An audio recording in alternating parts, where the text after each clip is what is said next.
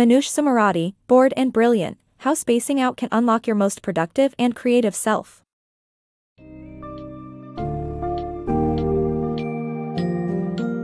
In a world filled with constant stimulation and distractions, boredom has become a rarity. Bored and Brilliant by Manoush Zomorodi explores the value and creative potential that arises from being bored. The book delves into how our use of technology, including smartphones and social media, has changed the way we think, process information, and interact with others. Furthermore, the summary dives into the relationship between companies and the addictive nature of their platforms. Get ready to embrace boredom and unlock your most productive and creative self through better digital habits.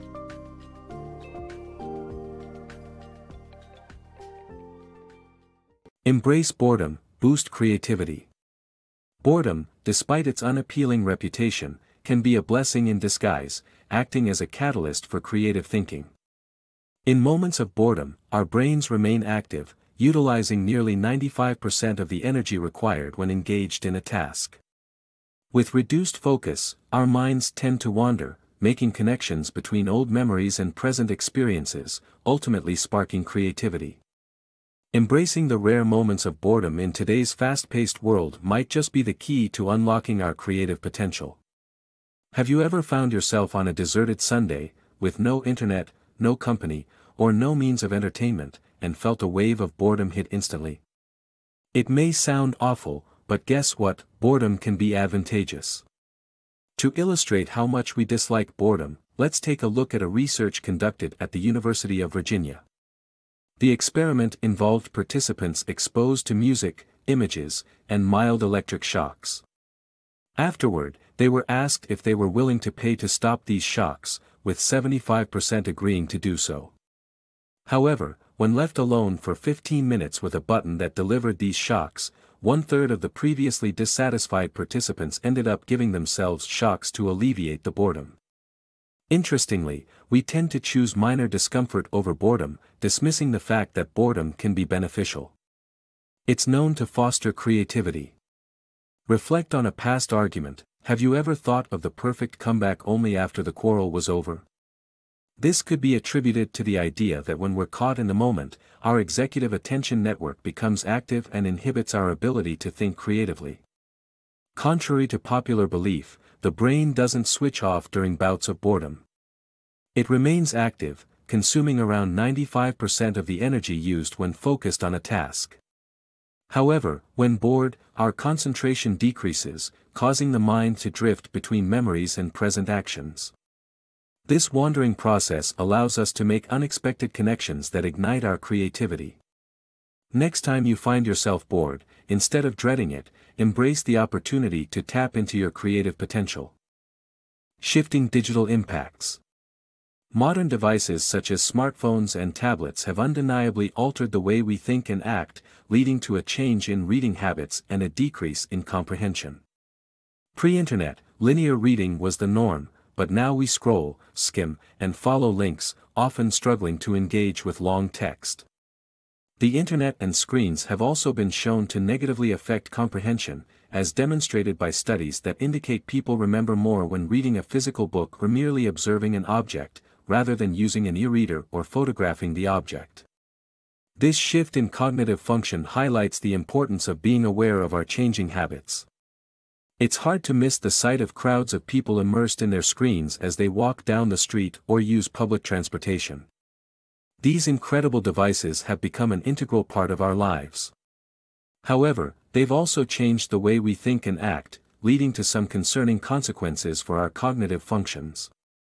Writer Mike Rosenwald uncovered that the internet has transformed our reading habits. Gone are the days of linear reading. Now, we scroll, skim, and follow links, which in turn affect our ability to engage with lengthy texts. In fact, only 30% of people who started reading Rosenwald's article on his research finished it. The shift in our reading habits isn't solely due to the internet. Screens themselves reduce our comprehension. And Mangen, a professor at the University of Stavanger in Norway, found that participants who read a mystery story in a bound book format were better at answering questions about the chronology of events compared to those who used an e-reader. Another aspect impacted by our digital age is memory. Specifically, how digital photography influences our ability to remember events. Linda Henkel of Fairfield University discovered that participants remembered details of objects they merely observed while touring a museum, compared to objects they photographed. These changes in our cognitive functions are undeniably linked to our increasing reliance on technology. As we continuously adapt to this digital era, it's crucial to be mindful of our habits and their potential effects on our lives.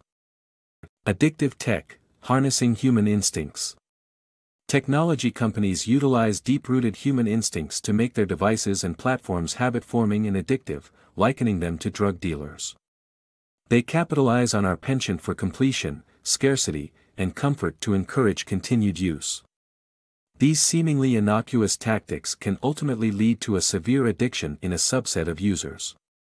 Like drug dealers, technology companies have a penchant for referring to their customers as users.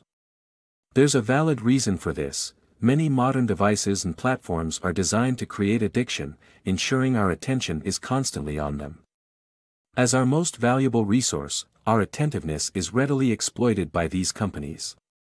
One psychological trick they employ is the endowed progress effect. This phenomenon arises from our desire to complete tasks we believe are close to being finished.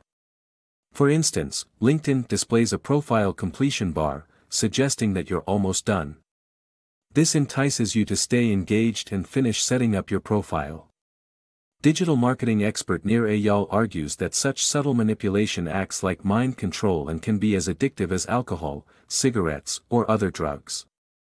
Eyal estimates that 2 to 5% of tech users become severely addicted, to the extent that digital devices and products should bear a potentially addictive label. In addition to exploiting our existing instincts, companies also strive to create entirely new habits. For example, mobile gaming companies limit playtime and lives to encourage us to value and continue playing the game, thus forming new habits. Uncertainty is another deeply ingrained trait that tech companies manipulate for their benefit. For instance, Uber alleviates this by showing users the precise location of their driver immediately after a ride is requested. This comforting experience increases the likelihood of using the service again. In summary, technology companies ingeniously harness human instincts and habits to make their platforms and devices addictive. The methods used result in a significant number of users who are essentially hooked on technology, evoking the tactics employed by drug dealers. Unplugging boosts connection. Unplugging from technology has its advantages, such as fostering deeper connections with others and increasing information retention. A study conducted by Virginia Tech revealed that engaging in conversations without the presence of smartphones resulted in higher empathy levels. Likewise, NYU professor Laura Noren observed enhanced student engagement after banning laptops from her classroom, following research indicating better memory retention through handwritten notes. Disconnecting from technology is akin to taking breaks from work, essential to maintain productivity in the long run. Consulting firm BCG managed to boost employees' personal recovery and teamwork by implementing team communication-free days. So, remember to step away from technology and enjoy the benefits that come with taking a break. Unlocking mobile games benefits. Mobile games, often seen as a waste of time, can provide surprising benefits when played correctly. Author and game developer Jane McGonigal states that playing games in short bursts and drawing meaningful connections between them and reality can improve mental health. Choosing the right game, like those that reduce stress and anxiety, can offer therapeutic effects when played occasionally. Teaching children healthy gaming habits can lead to educational benefits, such as the popular game Minecraft, which is now used in classrooms worldwide for subjects like math, history, and social studies. The key to unlocking the potential of games lies in promoting and modeling healthy digital behavior. Playing mobile games in moderation can lead to mental health benefits. Short sessions of games designed to reduce stress and anxiety can have notably advantageous effects. It's crucial to avoid getting overly absorbed in games that lead to a detachment from reality, as using games to escape real-life problems can exacerbate them. Fostering healthy gaming habits in children is equally important. Rather than banning games altogether, understanding their educational potential can lead to transformative learning experiences. A prime example is computer teacher Joe Levin, who introduced his young daughter to Minecraft and quickly recognized its educational value. The game helped her learn to spell her first word, prompting Levin to incorporate it into his classroom. This success led to the development of Minecraft EDU, an educational version now employed in over 7,000 classrooms across 40 countries for teaching various subjects. By promoting and modeling responsible digital behavior, we can harness the considerable potential of mobile games for personal improvement and education. Instead of dismissing them as mere time wasters, understanding and adopting best practices in gaming habits can unlock genuine benefits for both our mental well-being and intellectual growth. Balancing tech and childhood development. The influx of technology and social media in children's lives has led to numerous repercussions, such as diminishing empathy and problem-solving skills. In response, some education systems and parents have sought to ban technology altogether or limit it in specific settings. However, allowing children to learn to establish their own boundaries with technology, guided by appropriate authority figures, provides a more sustainable approach to nurturing a healthy relationship with technology. There's no denying that modern technology has an overwhelming impact on childhood development. So much so that legendary tech innovators like Steve Jobs even prohibited their own children from using certain devices. The risks associated with unrestrained access to technology are backed up by research, such as Dr. Mary Helen Imordino-Young's studies of social media's effect. She found that frequent users of social media often show decreased empathy and creative problem-solving skills. Furthermore, Lauren Sherman's study at UCLA that replicated a young person's Instagram feed revealed how social media significantly influences opinion forming. Numerous strategies have been employed to counteract the negative consequences of technology overuse. Waldorf schools, for example, exclude technology from their learning environments until the 7th grade, which surprisingly resonates with Silicon Valley CEOs who believe that technology hinders overall development. However, the alternative approach of providing guidance and allowing children to establish their own technological limits has shown promise, as illustrated by an experimental leadership camp in Pennsylvania. Matt Smith, a Longacre leadership camp staffer, permitted campers to use technology after the first week instead of banning it altogether, which typically is the standard practice. To his surprise, after an initial spike in usage, young participants started to set and enforce their own limits on their tech habits. By nurturing children's self-regulation and providing wise counsel, we can foster a healthy and balanced relationship between youngsters and technology that benefits their growth and development. Embrace the Bored and Brilliant Challenge. The Bored and Brilliant Challenge is a week-long program designed to help you develop better technology habits. The first 4 days involve self-observation, avoiding device usage while on the move, taking a photo-free day, and deleting an overused app, ultimately leading to a healthier digital lifestyle. Dive into the Bored and Brilliant Challenge, a 1-week program aiming to improve your technology habits by offering a new mini-challenge for each day. The first 4 days unfold as follows. Day 1 calls for self-observation.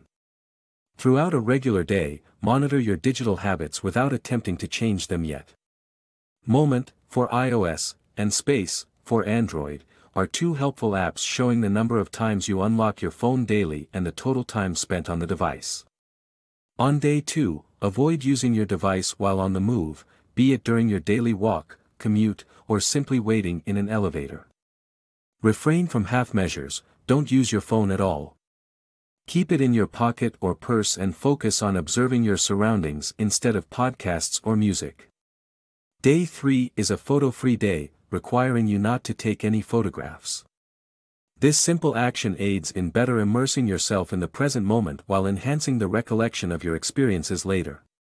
To challenge yourself further, avoid sharing or liking any photos as well.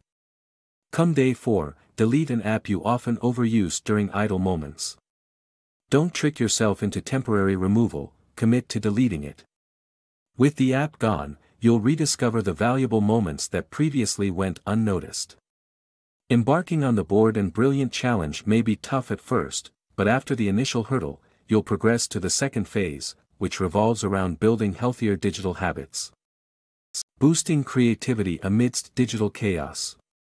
Cultivate your creativity by unplugging from digital devices to focus on projects or simply soak in the tranquility of a tech-free environment. Observe your surroundings and ponder solutions to personal anxieties with refreshed clarity and resourcefulness. Embarking on a journey to break free from unhealthy digital habits. It's time to get creative. Start by taking a vacation, a designated window of time devoid of digital distractions. Whether for an entire day or just half an hour, this tech-free period allows you to concentrate on unfinished projects or savor some notification-free bliss. Before detaching from the digital realm, set up auto-responses for your emails and other communication channels to inform contacts of your temporary unreachability. With this space carved out, you've paved the way for creativity to blossom. As day 6 beckons, venture into a public space sans digital devices and simply observe your surroundings. Listen to the buzz of conversation, study the architecture, and immerse yourself in the scents and sights of the world around you. This sensory experience not only calms the mind but may also reveal fascinating discoveries you would have missed otherwise.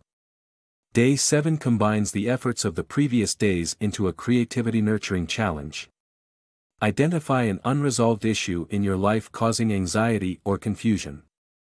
Seclude yourself for 30 minutes without distractions or interruptions. On a sheet of paper, fill the page with ones and zeros, making the numbers as tiny as possible to prolong the process. Allow yourself to be utterly bored. Once boredom reaches its peak, grab a fresh sheet of paper and brainstorm solutions to your chosen issue. If all goes well, the rejuvenated creativity born from boredom will generate a solution that wouldn't have surfaced otherwise. Remember, the Bored and Brilliant challenge won't resolve all your dilemmas overnight. However, it's a valuable tool to enhance your digital habits and reshape your relationship with digital devices, ultimately encouraging a more resourceful and balanced mindset.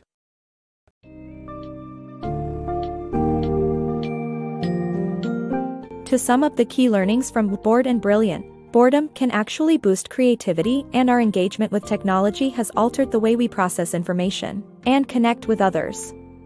Companies utilize their knowledge of human instincts to keep us engaged and addicted to digital platforms. By being cognizant about our use of technology, disconnecting and taking breaks from it, we can improve our personal and professional lives. To develop healthier digital habits, the Bored and Brilliant challenge can guide you in replacing negative habits with positive ones, leading to a more balanced and creative life.